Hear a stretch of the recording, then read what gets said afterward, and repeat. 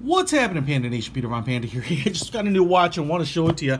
You know, it's actually been a little while since I've gotten a watch. You know, at least a nice watch, you know, for myself. So, you know, I thought I'd treat myself. It's been a long year. Listen, I picked this up. This is from Egard, and it's their V1 Gentleman Warfare watch.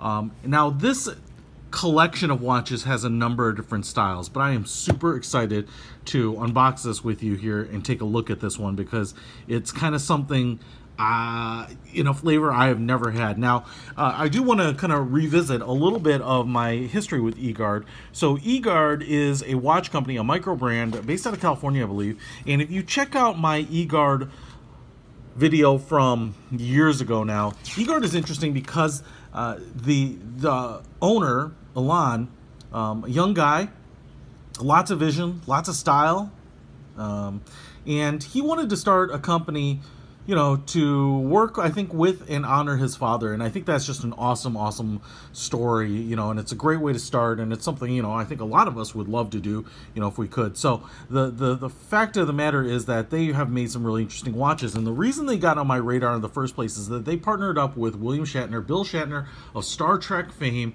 Captain James Tiberius Kirk himself, and created a watch called the Passages watch, which was designed with Bill Shatner and was this really awesome looking watch. It had a part of a meteor in it. You know, it was just unlike any other watch I had ever seen. And so I picked one up. I pre-ordered it in a Kickstarter, and it was just super, super cool. Well made, you know, particularly from a micro brand where sometimes you're just not sure, you know, and until you can hold something in your hand, it's hard to know what they're going to produce. Now, because I know that they take such pride in their work and produce such high quality things, it's no surprise that I'd be willing to take a stab at another watch, and one like this I think is also interesting. The other thing is they are kind of blowing up. Now, I've seen their stuff on a variety of places, I think like Touch of Modern and maybe even you know, Mass Drop and places like that. So they're all over the place. But these Warfare watches, I want to just show you here, you know, we have some stats on them. I'm going to go through that, but as you can see, the little preview here is that they're cushion style case. Now that looks like a pretty traditional looking watch to me, you know, the Shinola Brakeman, but this one is really unique. You've waited 2.5 minutes to get to this part. Egard cross swords there, not cross stream, cross swords. And here it is. This one is an engraved model, and I'm just going to pull it out here. We have a nice watch box. I'm not sure, you know, looks like all the paperwork was outside the watch, so pretty cool. And I did take a quick peek at it because I was just dying to take a peek at it when it came, and so I've got my fingerprints on it. But look at this thing. I mean, this is crazy. Cushion style case here, stainless steel, 316Ls you'd expect, 45mm case. So to me, just a wonderful, wonderful wearable size, and anti-reflective sapphire crystal here, and you can see just slightly domed as well. Beautiful finish. I mean, the weight and the size of this thing is fantastic. It has a customized automatic movement from Miyota. So let's take a look and see what we can see here. I'm going to pull off the back here. Got a little plastic on the back, and we do have a little bit of a look at that Miyota movement. Now you can kind of see it in here. I'm going to get in on that. See the beating heart there as it is running. Miyota movements are fantastic. I've had a number of them in a number of watches. I have never had a single problem with them. They have been just super reliable and accurate. We have all the Egard information, 095 on the back there, and the second edition V1-Gent 82S7 automatic, and 5 atmospheres water resistant. So I do love the fact that we do have a little window there. Polished back backing to the watch here with screws to remove it. As you can see here, we have a large, you know, very traditional onion style crown. And what I really love about this is take a look at the engraving around the side. Not only is it truly reliefed in there, but then the back is, you know, I'm not sure how they have color filled it, but it's like a charcoal black. Even on the crown here with this little starburst there, the flourishes, the leaf pattern goes all the way around.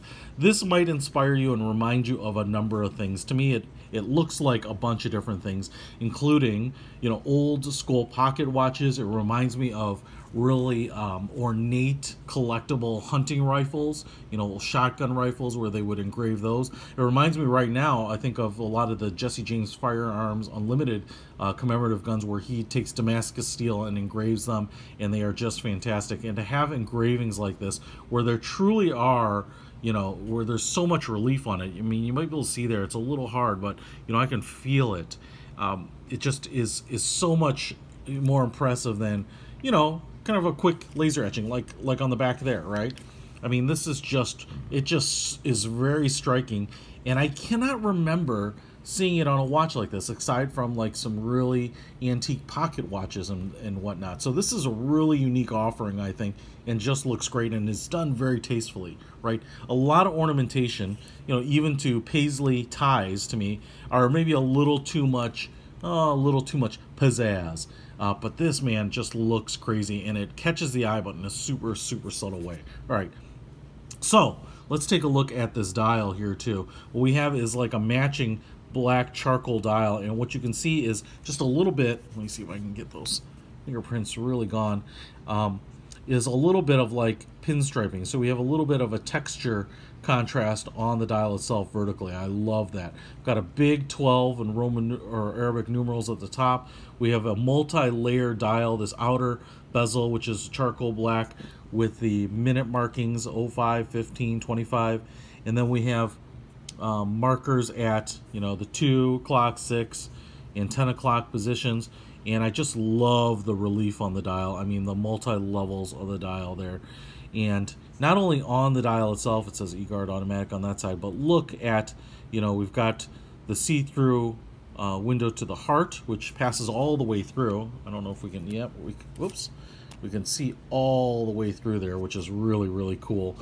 But then we have the spinning subdials, right? So instead of hands moving, it's moving an entire dial. So most of the time you just have the hand there, but we have these little polished markers here, which show, you know, the seconds beating there, as well as hours, you know, so you would know AM, PM on this white dial on this side. We have these skeletonized hands here, just beautiful. Some loom touches on the tips there.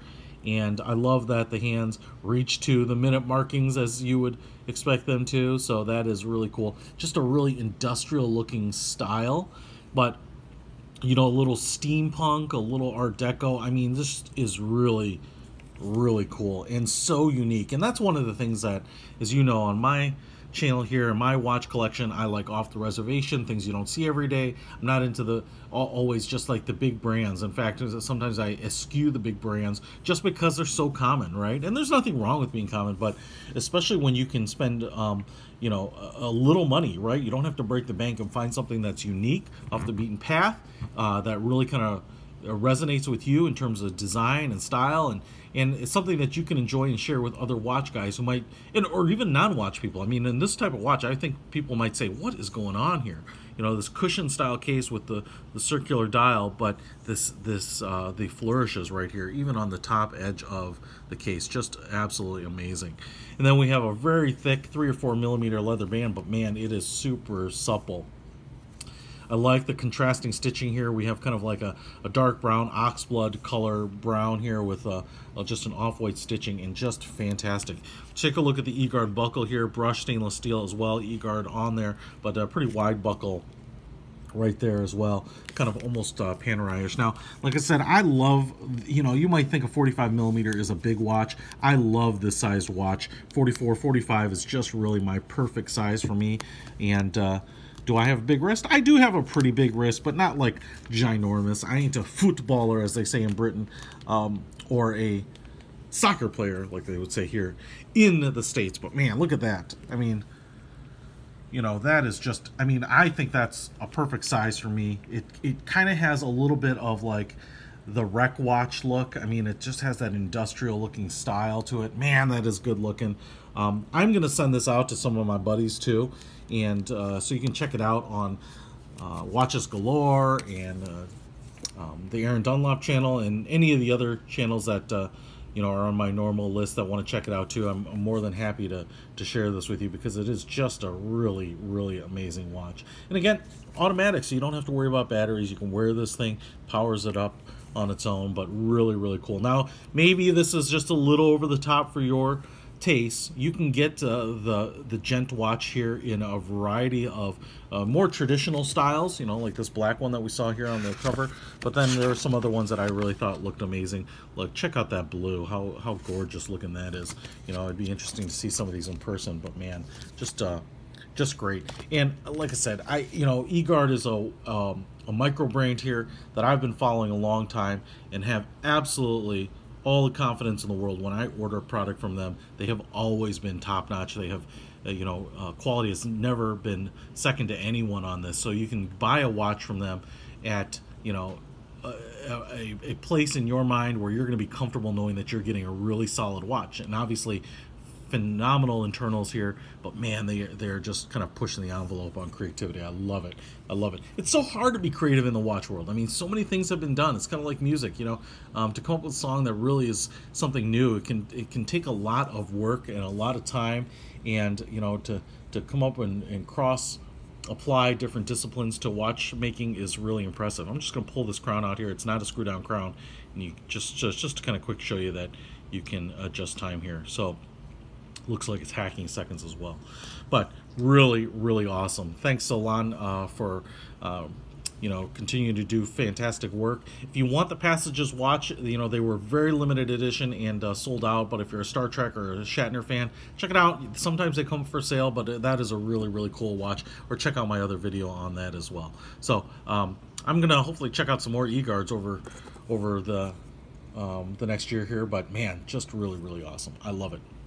I will put a link to Egard's website in the description below, and a link to buying some of these Egards. This one itself is $650 retail, and so I think just a really fair price for something that is just kind of really spectacular and eye-catching. Check it out. Peter Von Panda, out.